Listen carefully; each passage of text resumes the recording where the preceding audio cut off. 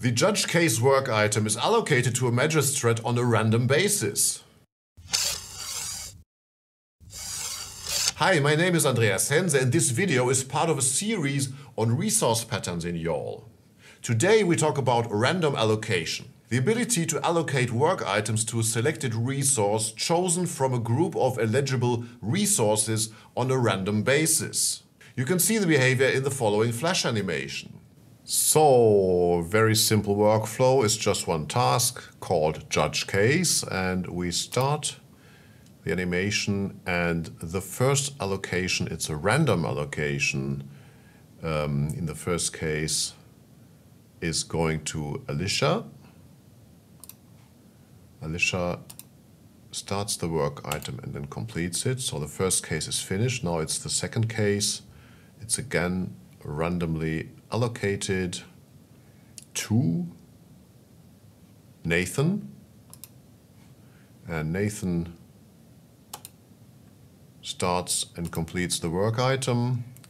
And then in the next case, it's again randomly allocated to Alicia,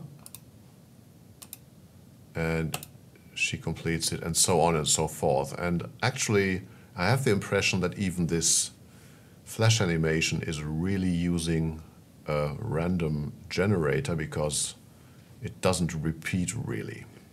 In YAWL, we can implement this by using the random choice allocation strategy. Okay, 5 windows. The admin work list here, we have already one case started, and the first work item is allocated to Alicia. So we have at the bottom we have Sean, Alicia. So Alicia has one work item already, and Nathan, and the workflow is on the top right. So what we will do now is we will go to the admin case management, and we just start 15 cases. So we have already one, so 2, 3, 4, 5, 6, 7, 8, 9, 10, 11, 12, 13, 14, 15.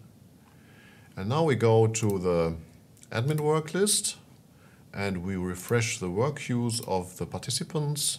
And so now we have refreshed the work queues and we can see that Sean has a number of work items, so 6 work items here, 6 work items for Alicia, and 3 work items for Nathan. And if we see the case IDs here, we can see that they are distributed fairly randomly. Thank you for watching.